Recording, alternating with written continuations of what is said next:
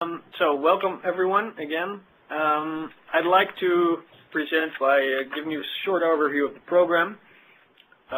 We are going to talk today about managing risk in IT projects, or basically in software projects. What I would like to do is to share with you what are the common business problems that our clients have and that some of you might have.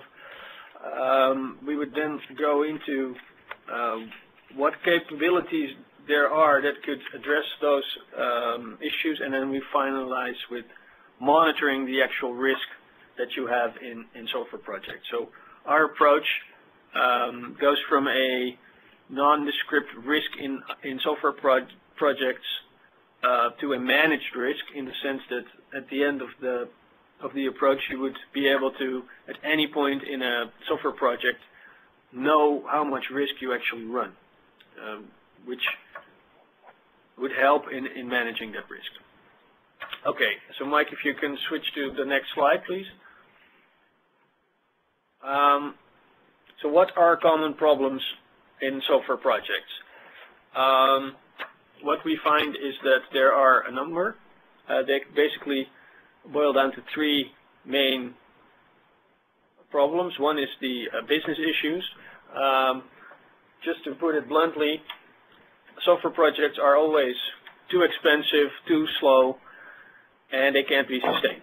And what we mean by that is that budget is on the whole underestimated. The business in general would like more agility in a project, being able to deliver more changes, be they formal changes or even informal changes, or quicker bug fixes, and they would like the overall IT budget to not rise.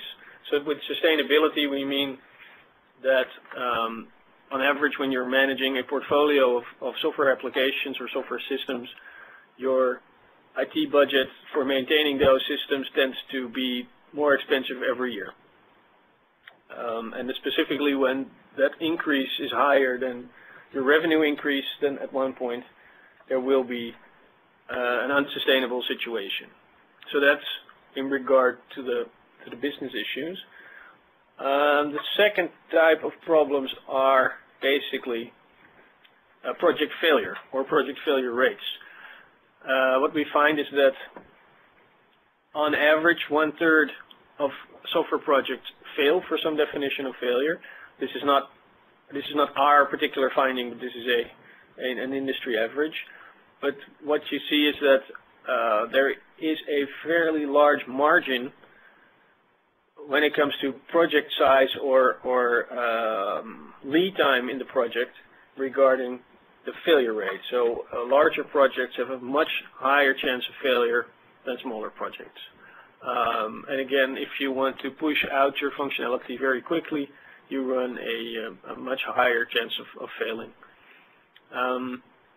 And of course that is similar for cost overrun. So a cost overrun could be described as a failure. So your project could be functionally successful, but the cost overrun could be so high that it's deemed a failure anyway. And the third common problem we see is to do with IT project management. There are still a lot of projects that are done through a waterfall or waterfall-like approach, which has problems that we probably all have seen. And it turns out to be that a waterfall project in general delivers a project that is not close to what the original end users would like to see. It is seen as lots of overhead, fairly expensive and fairly slow. But it has one benefit to it, that it seems to be very predictable. You can make a very interesting budget and a nice looking plan, and from a management perspective this looks fairly predictable. On the other end, there's the agile approach, where you see that it would deliver, in general, it delivers a better product, and it usually delivers that with less overhead and less cost. But it is very hard to manage from a general management perspective. There are no release schedules. There's not a nice, clean picture of when are we done, and what is our budget, or what does our budget need to be.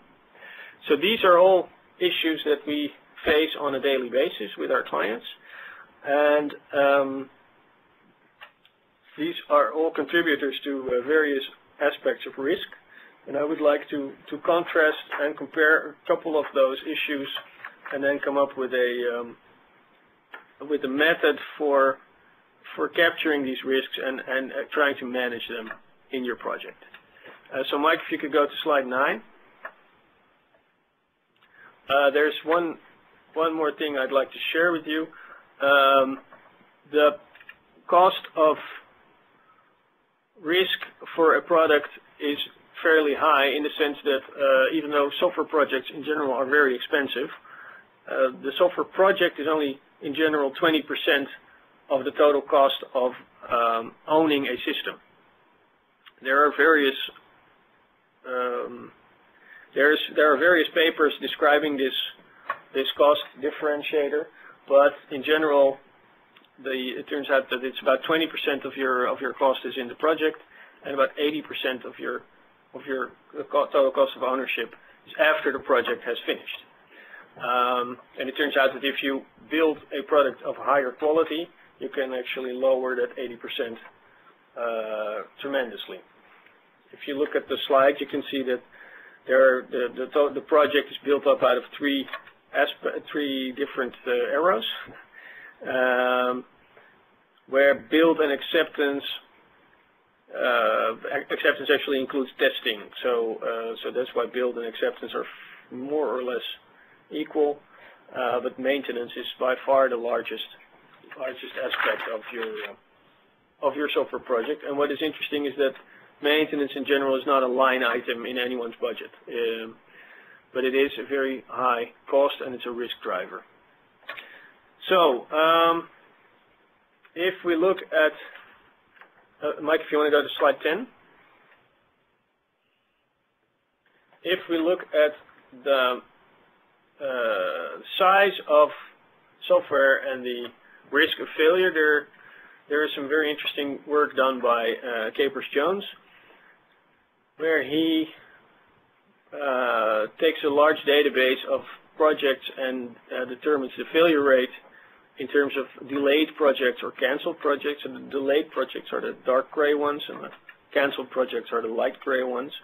And he takes the notion of function points to determine or to look at the failure rate of these various systems. So it turns out that the larger your system is planned to be, the higher the failure rate.